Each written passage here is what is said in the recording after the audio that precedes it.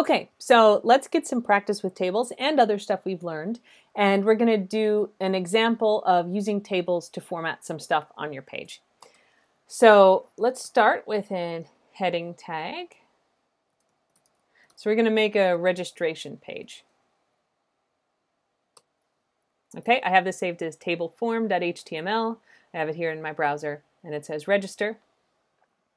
All right, so we're going to make a standard registration form, first name, last name, email address, password, submit.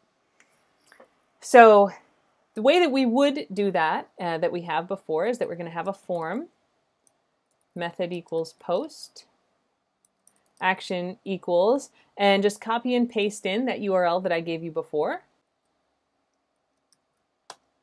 Okay, and then we'll put in our end form tag. And then we want to add our input tags for each thing the person is going to tell us. So we're going to have input, type equals text. The first field will be their name. So we'll do the very confusing name equals name. And let's put a label at the beginning of each one. So we have name, email, input type equals text, name equals email. And remember, the name attribute is the name of this field. It's describing the type of data that they're giving us. So name, email, password. We'll do input type equals password. And then name equals, we'll call this PW1. And then we'll say verify password. And we'll have them type in the password again. Now, we don't know how to actually check that these two values are the same. That's something you would use JavaScript for, which, again, I have a 1-credit JavaScript class if you want to learn how to do that. For now, we'll just assume that's something that we'll handle elsewhere. So name, email, password, verify the password, and then a submit button. Input, type equals submit. And for value, that's the text that'll be on the button. I'll have it say register. All right, so I didn't do any formatting here, so this is all going to show up in one ugly row. But even if I added it in, it gets a little bit ragged. So don't bother doing this because we're going to delete it in 1 second. But if I put a line break at the end of each of these lines and reloaded, you know, it's not all lined up. That is really bothersome. It doesn't look very professional.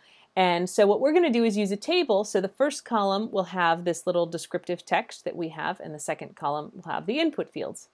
So we'll get rid of those BRs that I just added. And we want to put a table around this.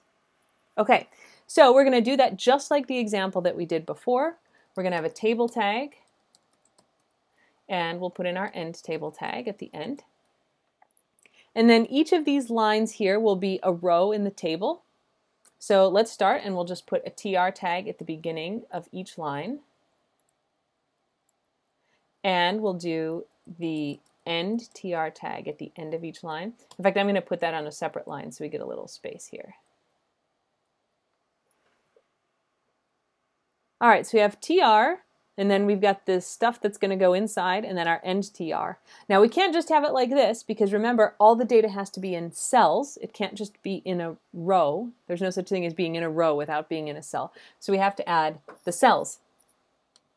We're going to have one cell around this descriptive text and another cell around the field. So I'm going to do, again, a little formatting. We're going to have the TD tag, and I'm going to put that in front of each of our descriptors here. And I'm doing a little bit of indenting and moving just so it looks nice. All right, so that starts a cell for each thing. Then I'm going to end that TD tag after the descriptor. And I'm just copying and pasting. I'm going to put one here, but we will have to come back because we only have one cell in this last row.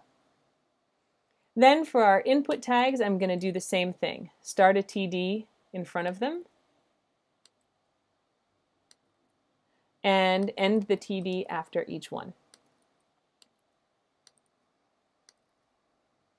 All right, so now if we look at our table, which starts here and goes all the way to the bottom, we have a table row with one cell and then a second cell, end of the row.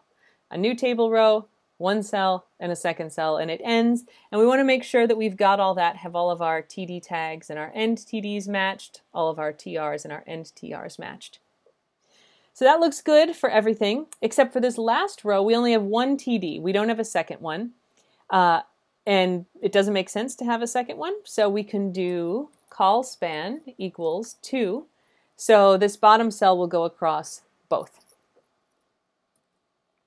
Okay, so hopefully that'll work. If we come here and reload, there we go. Looks really nice, right? We have all of our input fields lined up.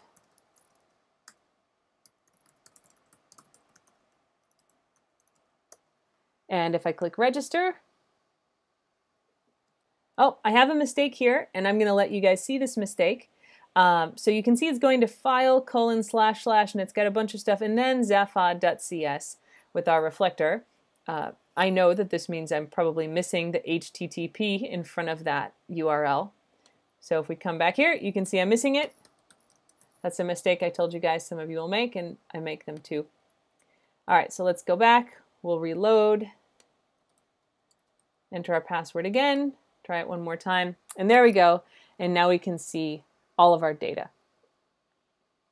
Okay, so that's one way that you can use tables along with other things that we've seen to make some pretty nice formatting on your page. The next thing I'm going to show you is how to use tables to format the entire page, which, as I've said, has fallen a little bit out of favor with people who really adhere to the web guidelines, though it's not uncommon to see it. So for now, this is a great and widely accepted way that you can use tables to format data that shows up on your page, in this case, information in a form.